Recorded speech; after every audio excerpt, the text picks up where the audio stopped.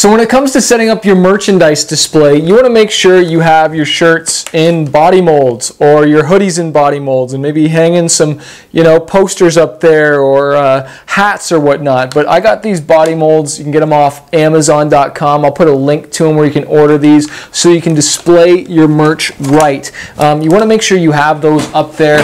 Some venues, you won't be able to display and set up your poles. I have these poles called Ultimate Poles. I'll put a link in here as well too, just so you can set up a nice display with your banner behind you, whether that's your album cover or your logo. And you normally have this at a festival or at a bar, wherever you're playing a show. You have a really nice display so people know where you are and it looks good. You've got lights up there so that you can light up the merch, especially when it comes to clubs and bars, or sometimes wherever when it gets dark at night at the festivals, just so that they can see your merch and they know where you are, and then it just looks sick, it looks pro. So let me just go over this one more time. You want to have some poles. The company that I ordered my poles, one is called Ultimate Poles, display poles, but you can get any lighting poles or whatnot, anything that has the two poles and then the pole that the two stands and then the pole that goes across, so that you can hang your banner, and you just pick up some red clips from like Home Depot or on Amazon or something like that, so that you can clip your banner to it, and then you can hang your shirt molds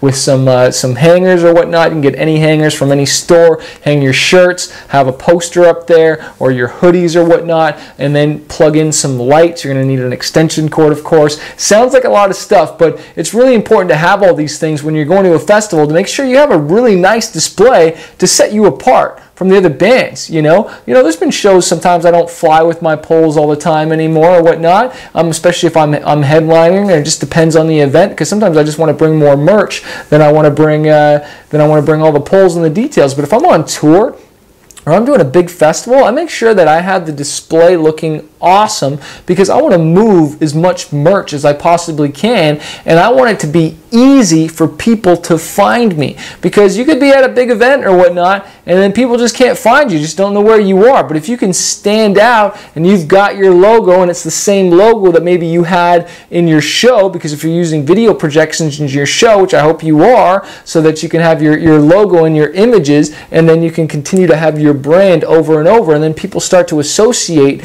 your brand from the show. Oh, I remember seeing that logo or that image. Oh, there it is right there. Or maybe during the show you were like, hey, here's a free CD. You can get these at our merchandise table. Look for this shirt.